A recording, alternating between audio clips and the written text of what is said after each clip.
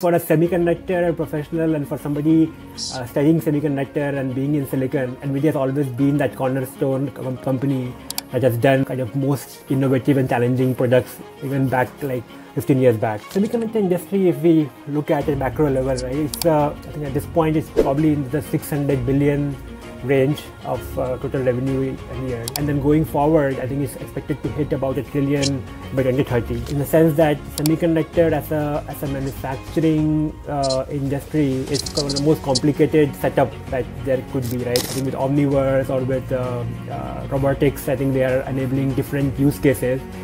But in the data center and cloud space, the challenges would be the customer themselves. Tell me something in the context of semiconductor and USA, of course, there's a China element to whatever is happening right now, right? And more in terms of what's happening in terms of the geopolitics here.